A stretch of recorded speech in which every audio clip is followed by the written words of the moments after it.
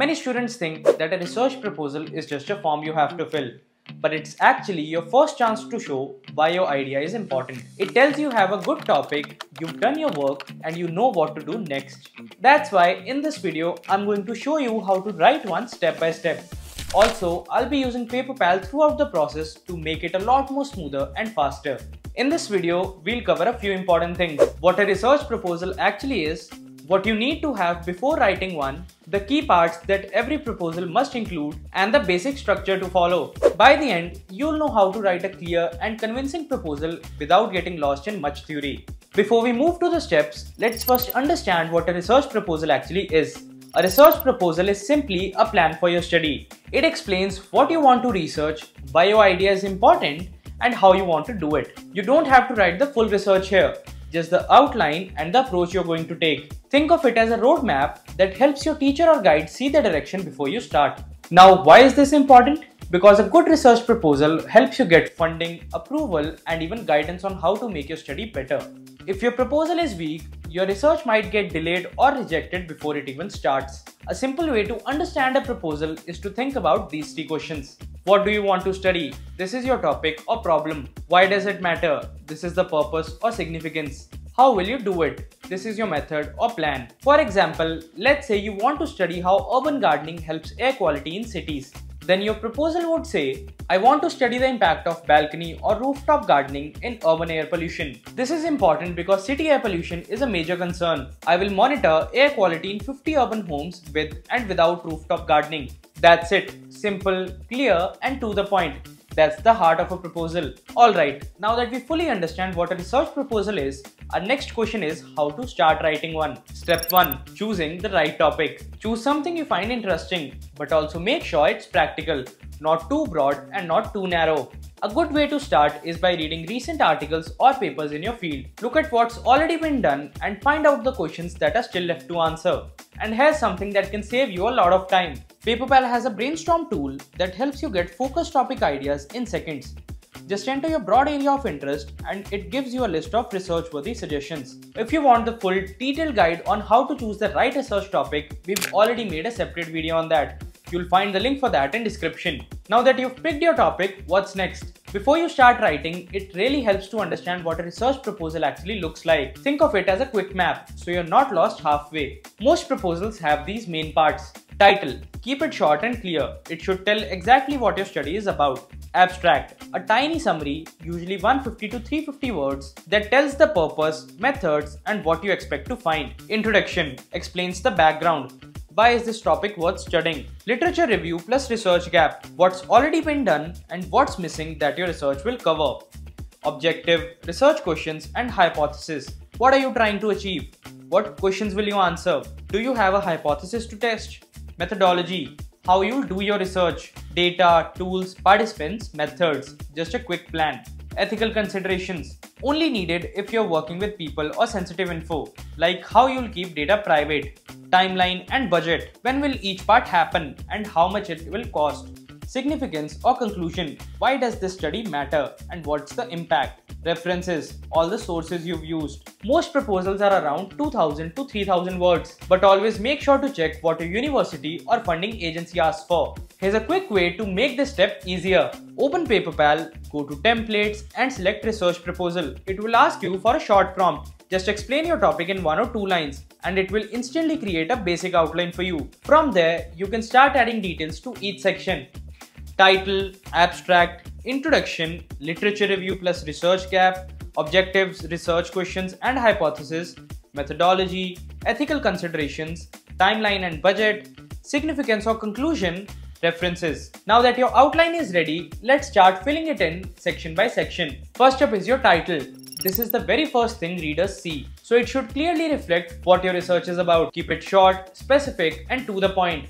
For example, impact of urban gardening on city sustainability. Notice how this exactly tells you what the study is about without being too vague or too broad. Once you've nailed the title, the next thing to work on is your abstract. Think of it as a quick summary of your whole proposal. It should briefly explain what your study is about, why it's important, how you're going to do it, and what are you expecting to find. Keep it short, around 150 to 250 words, and very clear, because this is very often the first things reviewer read to decide if they even want to continue. After the abstract, we move to the introduction. This is where you set the stage for your reader, explain why your topic matters and what problem you are going to solve. Keep it clear and to the point. After this, the next step is the literature review. This is where you look at what other researchers have already studied about your topic. It's like saying, here's what we already know and here's what is still missing. One important part of this is finding the research gap, the area that hasn't been studied enough. For example, there might be a lot of research on urban farming for food production, but very little on how community-based urban gardens improve social cohesion and local air quality. The missing part is your gap. Doing this manually can take a lot of time, searching for papers,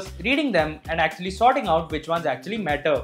This is where Paperpal can save you hours. With the Research Insight feature, you can type your topic, for example, effects of urban gardening on city sustainability, and it will find the most useful studies for you. You can read the key points, pick what's relevant, and even add citations directly while you write. And if you want to learn how to write a proper literature review, we've already made a video on that too. You'll find the link for that too in description. Once you've reviewed the literature and found the literature gap, the next step is to clearly specify your objective. This part answers the question, what exactly do you want to find through your research? Your objective should be clear and focused. For example, if your topic is urban gardening and city sustainability, your objectives could be to analyze how urban gardening impacts air quality in densely populated areas, to evaluate the role of community gardens in improving food security in urban households. Good objectives are simple, specific, and directly linked to your research gap. They help guide the entire study, from your methods to final analysis. Now, some proposals also include a hypothesis. A hypothesis is just a prediction.